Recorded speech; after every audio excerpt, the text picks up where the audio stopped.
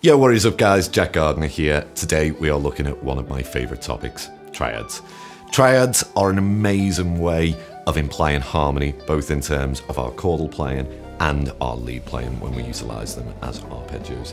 Today we are going to be looking at how you can learn them from, say, complete scratch all the way to a kind of advanced level, utilising them in different ways, both in terms of our lead playing and our chordal playing.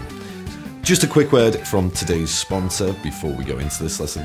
Today's video is sponsored by MusicBro.co.uk.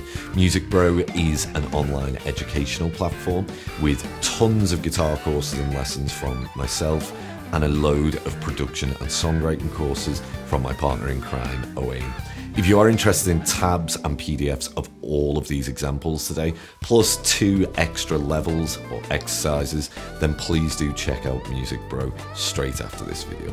Without further ado, let's go into level 1 then. Okay, so with level 1, all we want to do is understand what a triad is and how we can construct one. So if you are a complete beginner, you've probably looked at these open chords, the basic ones. And they are all constructed via triads, just in different inversions. More on that later. But I just want you to see that you have probably already played one, even if you don't know what they are. But essentially, triad means 3 notes. So in order to understand how we can construct one, I want to take a major scale first. So we're just going to take the C major scale.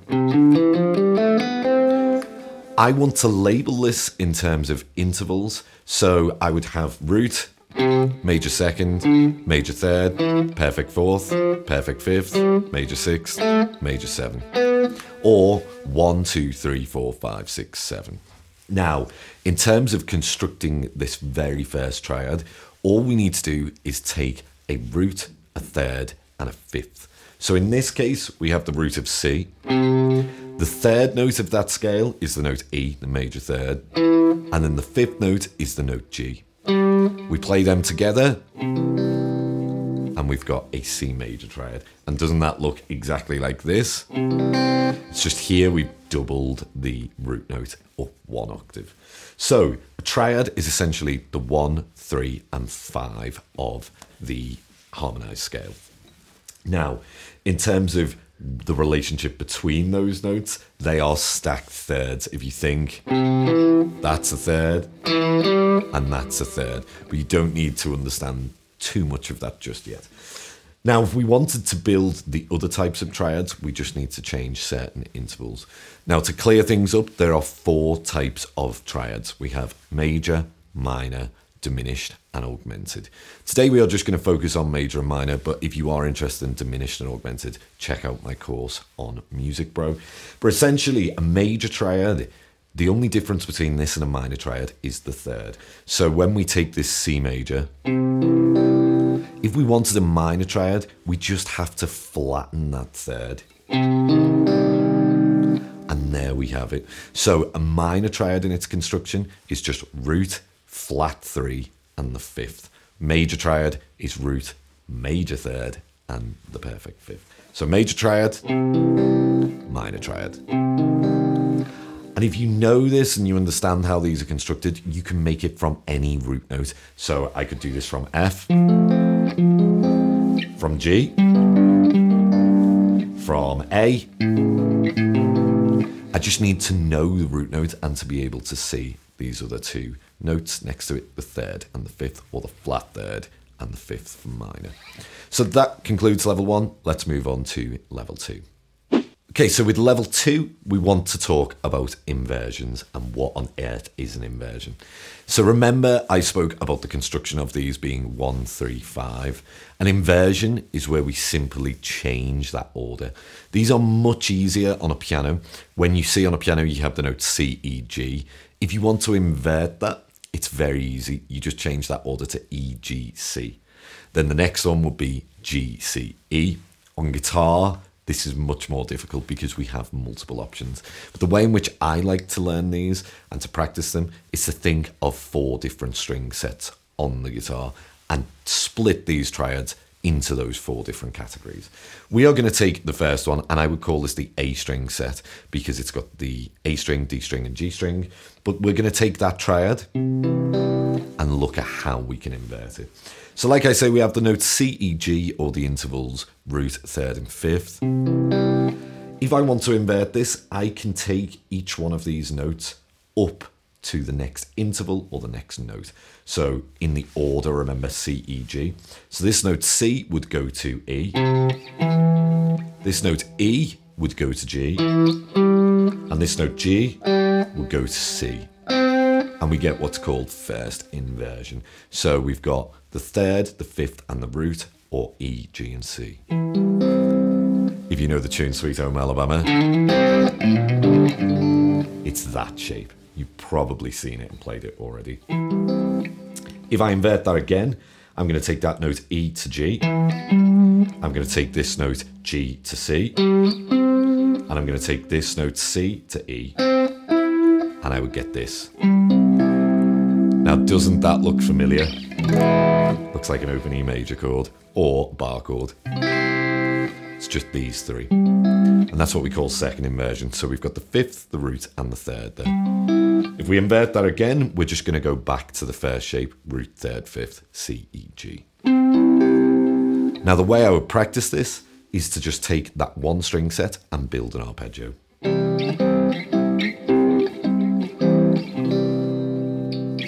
Now what I can do is do this on every string set. I just need to find the root note and build the root inversion triad. So on the low E string,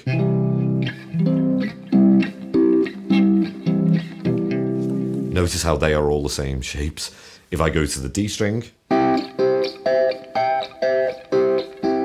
and then the G string set. So 4 string sets, E string, A string, D string, and G string, and you learn all of those triads that way with the inversions, building arpeggios. Anyway, let's move on then to level 3. So in level 3, we're going to take a look at minor triads. For some reason, these are always harder for guitar players to learn or visualize, I've always found. I don't know why, it's just 1 note difference. If you are learning these in terms of their interval structure, then this should be quite straightforward. All we need to do with all of the major triads we've learned is flatten that third. So we take that one from the A string set here, the root inversion. If I just flatten the third, I have a minor triad now. And I would take this same idea of inverting these. So root inversion, that's 1 flat 3 5. The first inversion would have the third on the bottom, so that's going to be flat 3 5 1. And then second inversion always has the fifth on the bottom, so that would be 5 1 flat 3. We invert it 1 more time, we get back to root inversion. And again, I would practice these as arpeggios with these string sets, the 4 string sets. So starting on the A string, you get.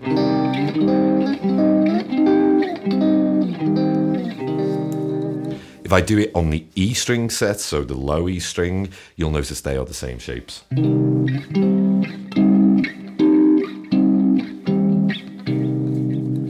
If I do it on the D string set, starting from root inversion,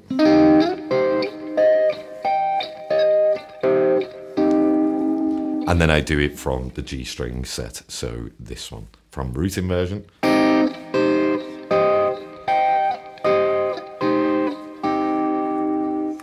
And they are all the triads covered, essentially, for major and minor. Remember, it's so important that you see these as intervals, at least for me. So when I see root inversion, I know that's 1 3 5, or 1 flat 3 5 in this case. Second inversion is always going to be the third on the bottom, so 3, 5, 1, or flat 3, 5, 1 for minor. And then the second inversion is always going to be 5, 1, flat 3 for minor, or normal 3 for major. And within these, I'm always trying to see the root as well. That's important for when we start applying these to chord structures or when we're improvising. I always like to see where the root note is inside these triads. So here, it's this one. Here, it's this one. And here, it's this one. More on that later, but that is level 3. So you practice them as arpeggios on the string sets this way. So horizontally. Okay, so with level 4, what we want to do is to start visualizing these triads vertically rather than horizontally. What do I mean by that? So far we've been taking a string set and we've been moving just this way horizontally across the guitar neck. What we want to do now is keep into a more consolidated area of the fretboard and have a way to practice these. So this entails taking, say, root inversion on the E string set and then moving across string sets. So I get first inversion on the A string set. If I move across again, I'm on the D string set now, I would get second inversion. And then move across again and we're back to root inversion, but this is on the G string set now. And so we get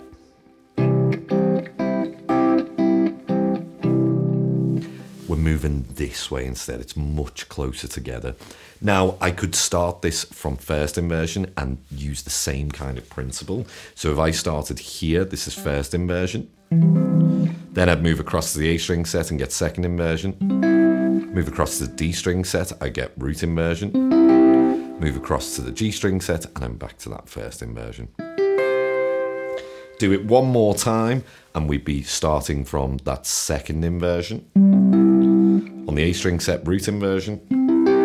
On the D string set, I get first inversion. And then on the G string set, I get second inversion again. I could do that an octave below. This is just another great way of seeing these triads closer together in one area of the fretboard across the strings. So we're going vertically rather than horizontally. Now you could do this with minor triads as well. So if I take the same principle, I'm going to start off on that root inversion on the low E string.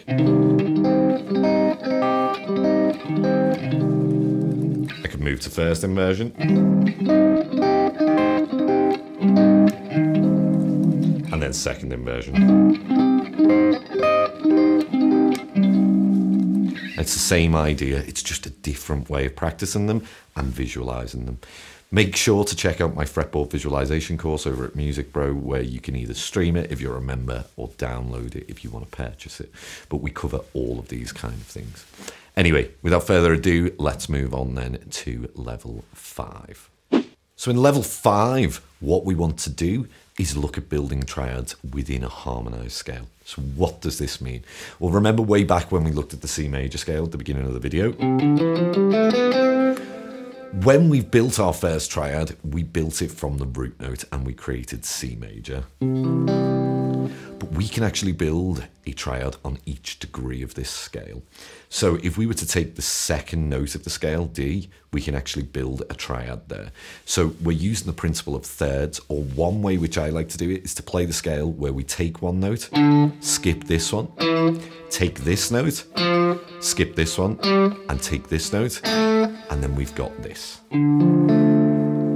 And that is a D minor triad. So I know on the second degree of this C major scale that I have a minor triad. That goes for any major scale, it doesn't matter where you are, the second degree is always minor. And we can do this for every degree of the scale. So if we, again, just to recap, if we were to start on the root, we get major. Go to the second, we get minor. Go to the third, we get minor. Go to the fourth, we get major. Go to the fifth, we get major. Go to the sixth, we get minor. And then on the seventh, we get diminished. And then we're back to major. So you could practice your scales using these triads to harmonize them. You could do this across every string set. You could apply this with those exercises where you move horizontally as well. Sorry, yes, vertically as well. There's tons of different ways you can practice this, but the most important thing is understanding that we have now harmonized the scale, and this is what we call diatonic harmony. It's where we can get all of our chord structures from, and that is what we're going to look at in level 6, how we can actually start practicing these triads with chord structures. So now in level 6, we want to look at a chord structure. So the fact that we've already harmonized the scale, we can number every degree of that scale. And if we know which triad falls on which degree, then we can create these chord structures very easily. So one which I like to do is the 1-6-4-5 to practice this. So in the key of C, that would be C major. We've got A minor. We've got F major on the 4 and G major on the 5th. So it's C major, A minor, F, G, or 1-6-4-5. Now, in terms of where you see these, this is going to be important. So we just want the basic root triads at first. So if I was to take, say, C major, I have this one here. I could take an A minor here for the 6th chord. For the major chord, F, I could take this one. And for the G, I could take this one. So you've got...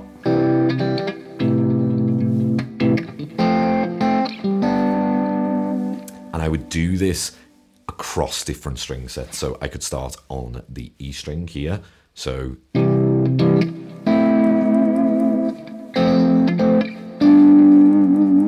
I'm getting all of the sounds of the harmony just with these triads. Now, in terms of what you could do next, it's a great idea to limit yourself to one area of the fretboard. So I could take, for example, any of the inversions of these chords, but looking for them in a really small area of the neck. So if I took that C there, I can see that there's an A minor triad here. And that is starting essentially from that 2nd inversion. We just want to see that it's close. Then I can see an F here, and then I can see a G here. Nice and close together. So I'm going...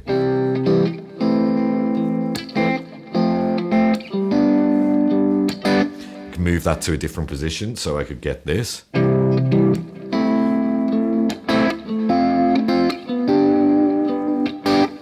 Move it to another position again.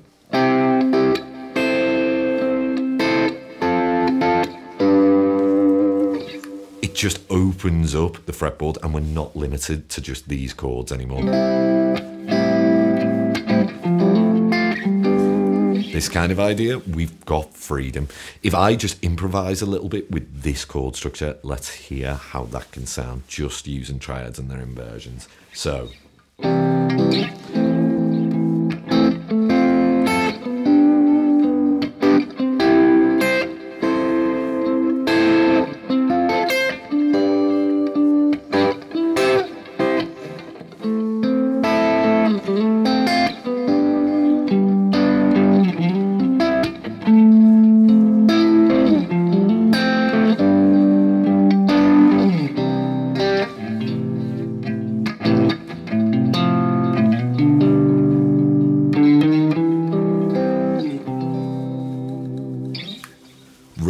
really cool and useful, and you can apply this to any chord structures you like within that diatonic framework.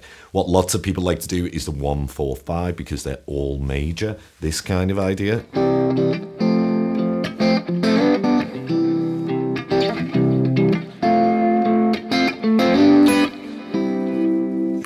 I like to do that 1-6-4-5 because I'm getting a minor triad in there, and that's what you should be practicing, both major and minor. And if you're feeling adventurous, diminished, maybe augmented. But for now, that covers this level.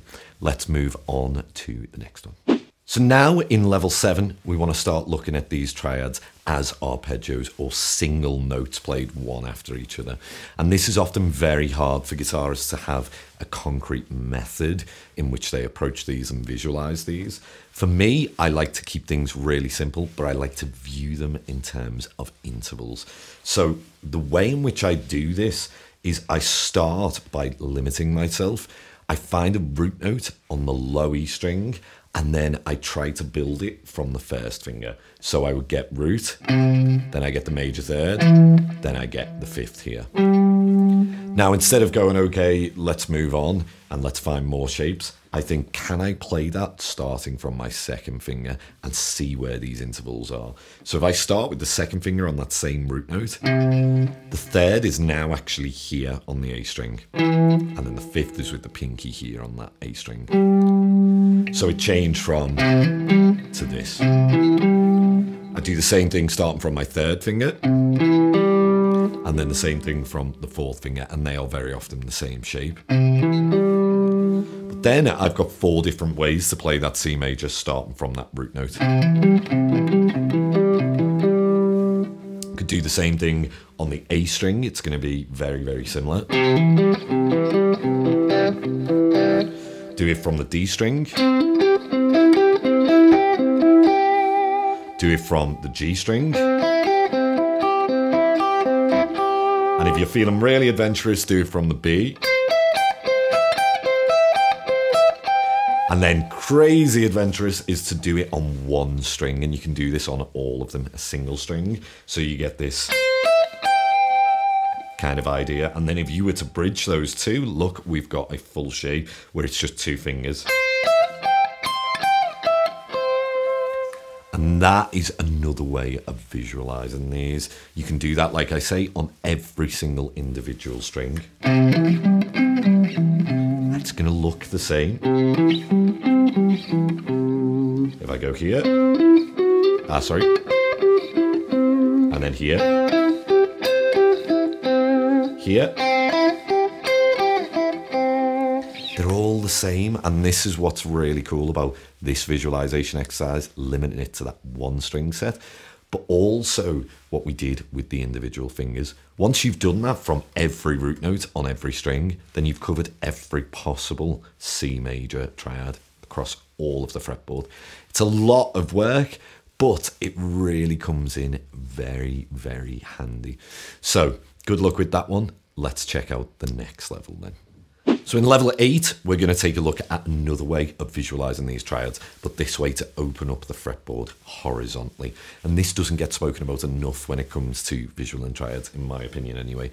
What we are going to do is take that low E string and build the triad shape. But what I should do is then move to the D string, and you'll notice it's exactly the same shape. If I move to the B string, it's going to be exactly the same. So we've got... Now, I can do that from the third as well, and I'll get a slightly different shape where I get this. Very, very cool. It's just one finger pattern, and it moves through these 3 octaves, essentially. I could go from the 5th as well, and I get this. So I'm covering the whole length of the neck. So it's this shape from the root, from the 3rd it's this shape, and from the 5th it's this shape. So, and you can start linking them.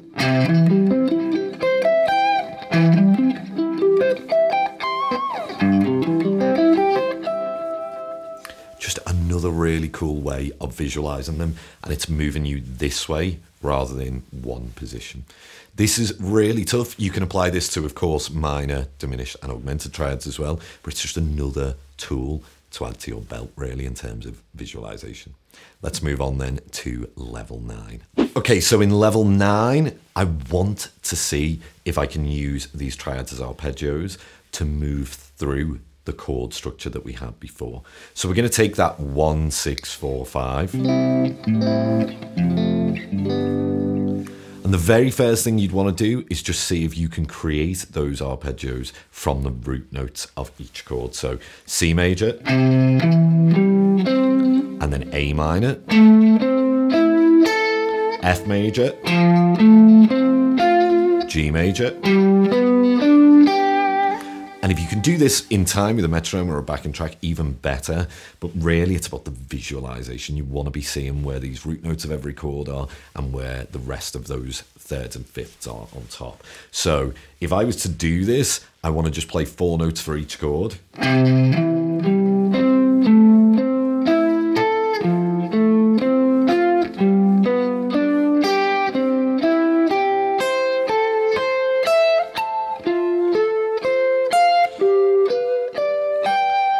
And that's where we are just kind of keeping to these root notes. And we want to be able to see if we can move freely with them. It's a true test of your improvisation skills and visualization skills, really. But now for a bonus challenge, we can call this level 10, if you like, is you want to see if you can freely move between these without it just being the root note. We're wanting to see connections, so it doesn't matter if we start on the 3rd, the 5th, or the root. We just want to find ones that are close together and see if we can imply this harmony to the listener. Hopefully you'll be able to hear the chord structure, even though I'm not playing chords, I'm just playing these arpeggios. So we're going to take that 1, 6, 4, 5, and I'm going to try and connect these triads, connect the dots, really. So let's give this a go.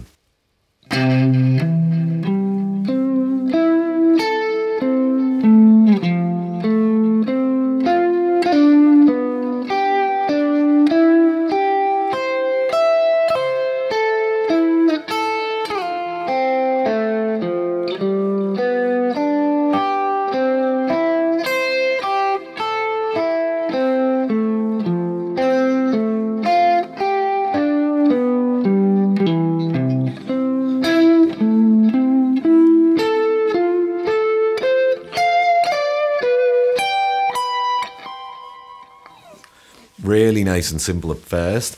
I'm going to try and improvise and play something a little bit more free time, but hopefully you'll hear the chords still. So.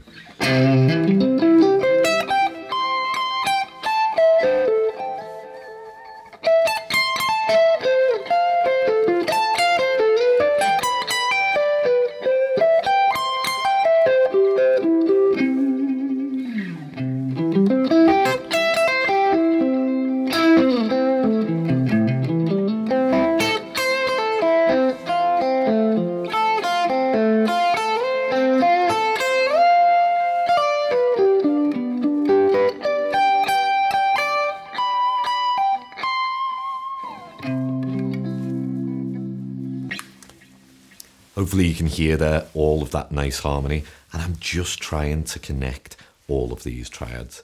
I hope all of this has made sense. Remember, there are some bonus levels over at musicbro.co.uk.